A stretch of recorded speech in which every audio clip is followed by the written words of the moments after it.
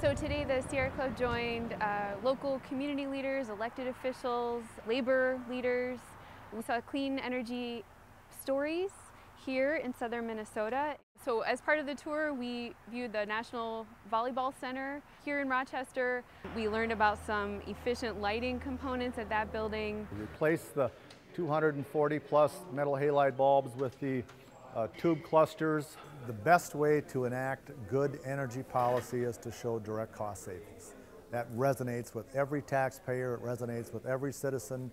Show me how my house can be more energy efficient, reduce my carbon footprint, reduce the greenhouse effect, but also save my monthly electrical bill. I get it. We also saw installation of solar panels at Mayo High School in Rochester and heard from student leaders about their work.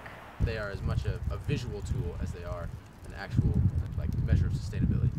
The meaning behind it, what it says about a school's efforts to move forward in sustainability and prepare for the environmental challenges of the future is a really, really critical thing right now, especially.